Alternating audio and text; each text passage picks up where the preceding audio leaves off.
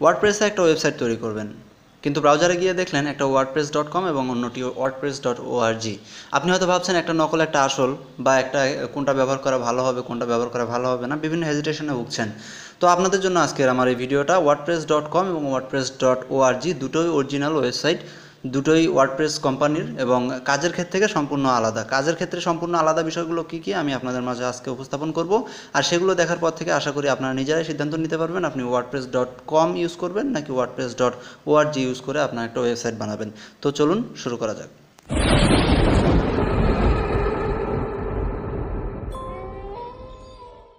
Storage wordpress.com এবং wordpress.org এই দুটো ক্ষেত্রে আমি .org না বলে org সংক্ষেপে বলছি, আপনারা বুঝে নেবেন। wordpress.com এবং wordpress.org এই দুটার স্টোরেজের ক্ষেত্রে আলাদা। wordpress.com এ আপনারা সরাসরি 3GB পাবেন সম্পূর্ণ ফ্রি, এবং ভিডিও যদি কোনো আপলোড দেন সেটাও সেখান থেকে অটোমেটিক মাইনাস হয়ে যাবে। আর অর্গের ক্ষেত্রে একটু আলাদা। আপনি এখানে আনলিমিটেড লেখা হয়েছে এই জন্য আপনি নিজের থেকে যে কোনো ধরনের হোস্টিং কোম্পানির থেকে স্পেস কিনে নিয়ে হোস্টিং করে সেটা wordpress.org এর সঙ্গে আপনি অ্যাটাচ করে দিতে পারবেন, যার কারণে এটাকে আনলিমিটেড বলা হয়েছে। আপনার ইচ্ছা মতো আপনি বাইরের কোম্পানির থেকে হোস্টিং কিনে এটাতে ইউজ করতে পারবেন, এই জন্য এটাকে আনলিমিটেড স্পেস বলা হয় এটা, এবং এটা নিজ খরচে ব্যবহার করতে পারবেন। অনেক কোম্পানি আছে আপনাকে ফ্রি হোস্টিং দেয়, তো সেগুলোর থেকেও আপনারা ইউজ করতে পারবেন। আপডেট অ্যান্ড মেনটেন্যান্স wordpress.org আপনাকে নিজের থেকে আপডেট দিতে হবে, এটা রিকমেন্ডেশন, এবং আপডেট দেওয়ার পরে এটা আপনাকে নিজে থেকে ব্যাকআপ করে রাখতে হবে, এবং এটা আপডেট দিতে সামান্য কয়েক সেকেন্ড সময় লাগে। কিন্তু .com-এ আপনাকে কোনো প্রকারের টেনশন করতে হবে না, সম্পূর্ণ কোম্পানি থেকে অটোমেটিক্যালি আপডেট দেওয়া হবে, সকল প্রকার ব্যাকআপসের কাজ তারা নিজেরাই করে। তো সেক্ষেত্রে এটাতে আপনার কোনো ব্যক্তিগতভাবে টেনশন নেওয়ার কিছুই নেই, সেই ক্ষেত্রে wordpress.com বেটার। মনিটাইজেশন wordpress.org এর ক্ষেত্রে আপনি নিজের ইচ্ছা মতো মনিটাইজেশন করতে পারবেন। ওয়েবসাইট খোলার পরে আপনি মনিটাইজেশনের জন্য অ্যাক্টিভ করতে পারবেন, যে কোনো ধরনের অ্যাডস আপনি সেখানে শো করাতে পারবেন। কিন্তু কমের ক্ষেত্রে একটু আলাদা। wordpress.com এর ক্ষেত্রে আপনাকে সর্বনিম্ন পেজ ভিউয়ার হতে হবে 25,000 প্রতি মাসে 25,000 পেজ ভিউ না হলে আপনি মনিটাইজেশনের জন্য অ্যাপ্লাই করতে পারবেন না। সেক্ষেত্রে wordpress.org বেটার।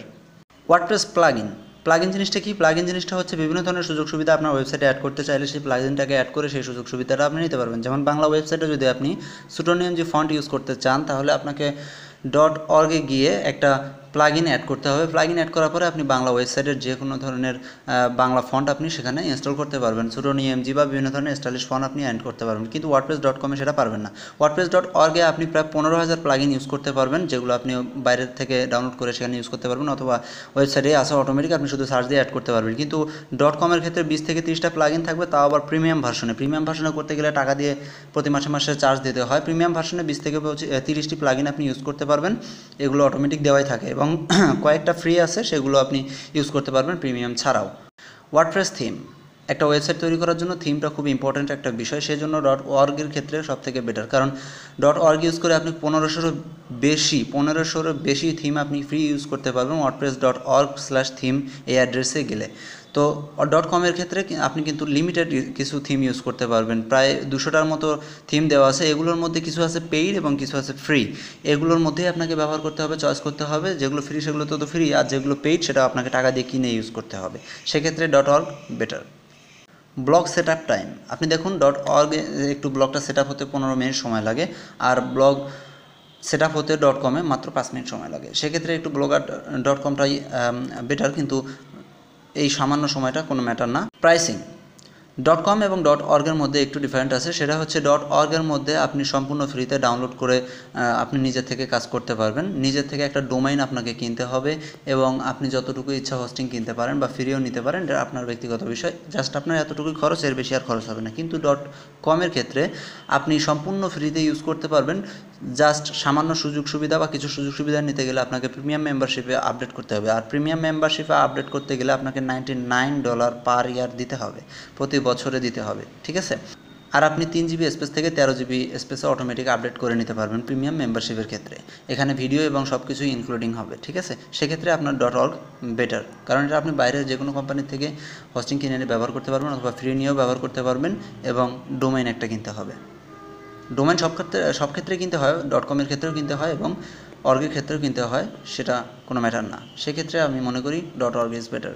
সেলফ হোস্টেড .org-টা হচ্ছে সেলফ হোস্টেড মানে কি? আপনি .org ওয়েবসাইট থেকে একটা ফোল্ডার আছে, সেটাকে আপনি ডাউনলোড করে নিজের থেকে সেলফ হোস্টিং করে আপনার কম্পিউটারেও লোকাল হোস্ট তৈরি করে আপনি সেটাকে ওয়েবসাইট ডিজাইন করতে পারবেন।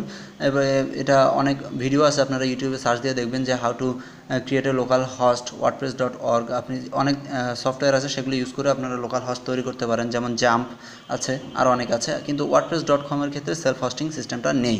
এখানে আপনাকে অটোমেটিক্যালি একটা সাব ডোমেইন দেওয়া হবে, যেমন yourname.wordpress.com এইরকম একটা হবে, যেমন আপনি নিজে ইচ্ছা মতো একটা দিলেন, দেওয়ার পরে wordpress.com এটা অটোমেটিক্যালি ক্রিয়েট হবে। হওয়ার পর আপনি সেখান থেকে নিজে থেকে ওয়েবসাইটটাকে তৈরি করে নিতে পারবেন এবং 3 GB ডাটা আপনার ডিস্ক স্পেস দেওয়া থাকবে। এই জন্য এটাকে সেলফ হোস্টেড বলা হয় না, সেলফ হোস্টেড হচ্ছে wordpress.org। সেক্ষেত্রে wordpress.org ইজ বেটার। তো বন্ধুরা, এই ছিল আজকে টিউটোরিয়ালস। wordpress.com এবং wordpress.org এর বিভিন্ন ডিফারেন্সগুলো আমি আপনাদেরকে দেখিয়ে দিলাম। আশা করি এখন আপনারা নিজেরাই সিদ্ধান্ত নিতে পেরেছেন যে আপনারা wordpress.org নাকি wordpress.com ইউজ করে আপনাদের ওয়েবসাইটটিকে তৈরি করতে পারবেন। এছাড়াও আপনাদের যদি কোনো প্রশ্ন থাকে অবশ্যই কমেন্টস বক্সে কমেন্ট করতে ভুলবেন না, আমি রিপ্লাই দেওয়ার চেষ্টা করবো ইনশাল্লাহ। সেই পর্যন্ত সবাই ভালো থাকবেন, আল্লাহ হাফেজ।